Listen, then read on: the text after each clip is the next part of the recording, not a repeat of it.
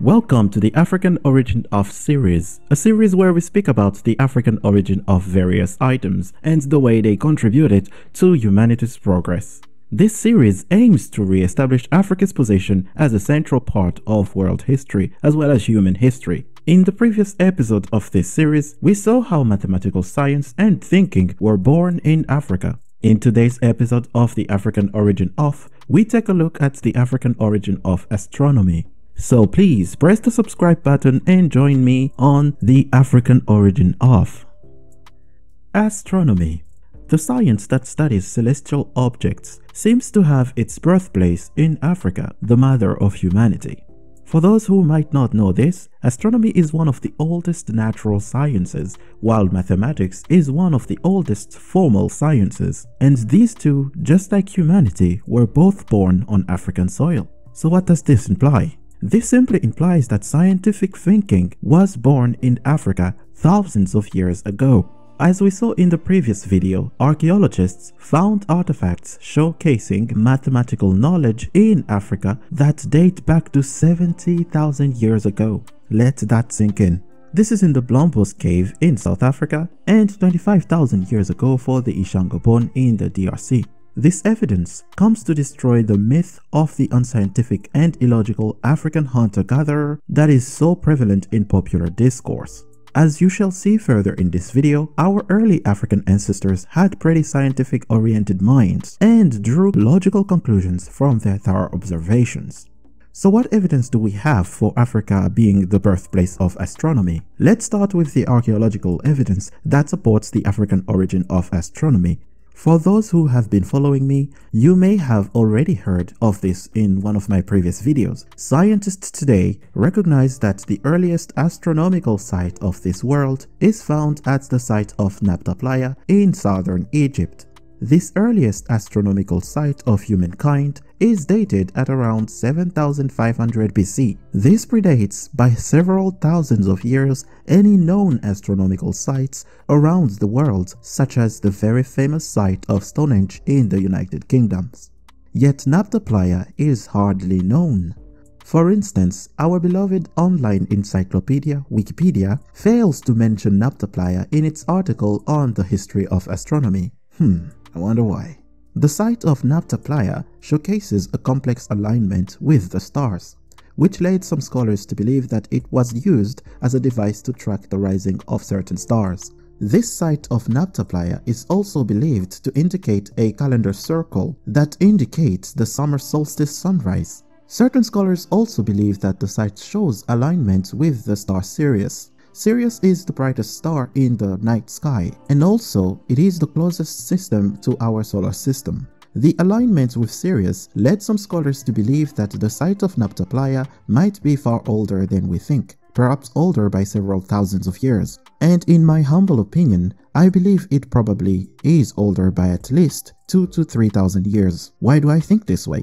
Because the dating of the site is based on the human remains found there, while we know that the site was already inhabited by 10,000 BC, so it may well be the case that the stones were set there much earlier than we think, but that's just my opinion. In any case, Nabta Playa presents a wealth of astronomical knowledge that is still being studied by scholars. As for the inhabitants of the site of Nabta Playa, modern physical anthropology is clear on this. They were black Africans from south of the Sahara. We have to say this because any achievements found in Northeast Africa tend to be given to the Asians instead of the Africans. Past Western and Arab anthropologists, for instance, stated that the inhabitants of Nabta Playa were Eurasians. This has been proven wrong though. So yeah, they were Africans from south of the Sahara. This shows that our black African ancestors 10,000 years ago were very much in love with the stars, so much so that they made it a science that is still being used today. Quite the contribution there. But that's not all, there's more.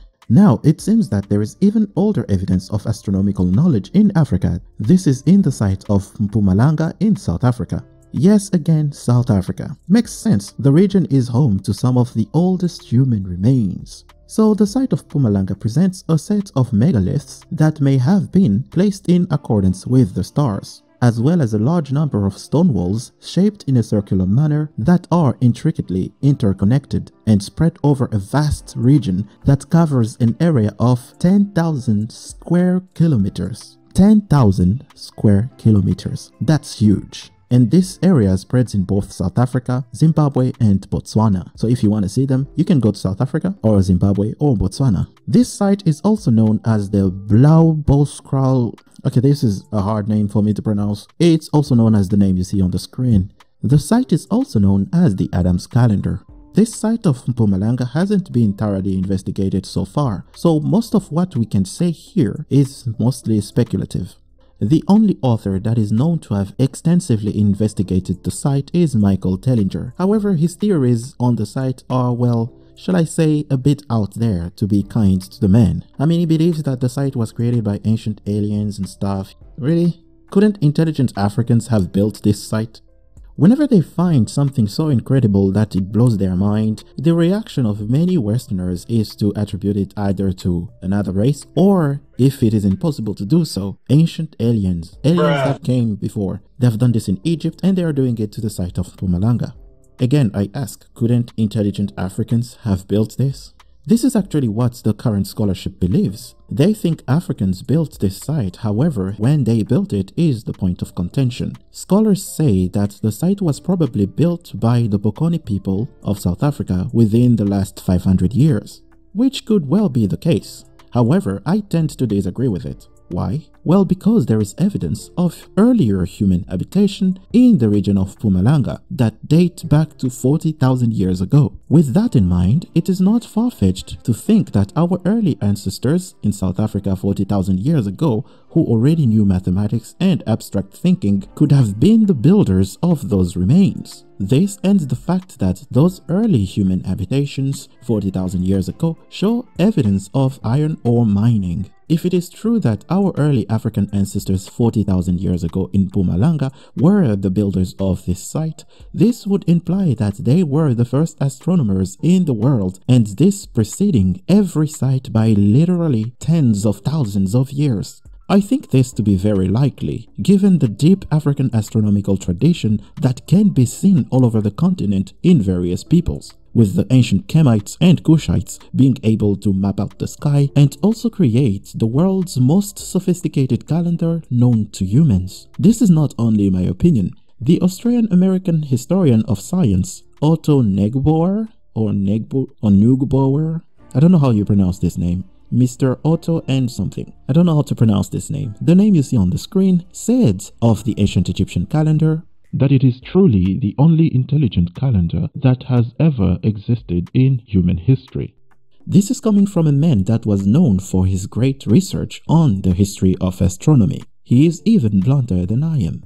Another example of the Africans' deep knowledge of astronomy is found in the Dogon people of Mali. The Dogon people, according to the research of Dr. Cheikh Anta Diop, were aware of the existence of the star Sirius B. Remember Sirius? The brightest star in the sky? Yes, it has a dwarf companion, a white dwarf companion star that is invisible to the naked eye. So you have the brighter star, which is called Sirius A, and the dwarf companion invisible to the naked eye, which is called Sirius B. So although Sirius B was invisible to the naked eye, the Dogon people were able to deduce its existence through mathematical processes, much like a modern German scientist in the 1840s.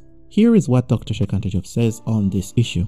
What is even more extraordinary is that for the Dogon, the star Sirius is not the basis of the system. A minuscule star called Potolo or Digitaria is the true center of the Dogon system. In modern astronomy, it is called the invisible companion of Sirius, which is also a double star. Potolo, its companion, is a white dwarf star, invisible to the naked eye, and its unexpected presence explains the perturbations of the orbit of Sirius, and which is also the basis of the Egyptian sidereal calendar.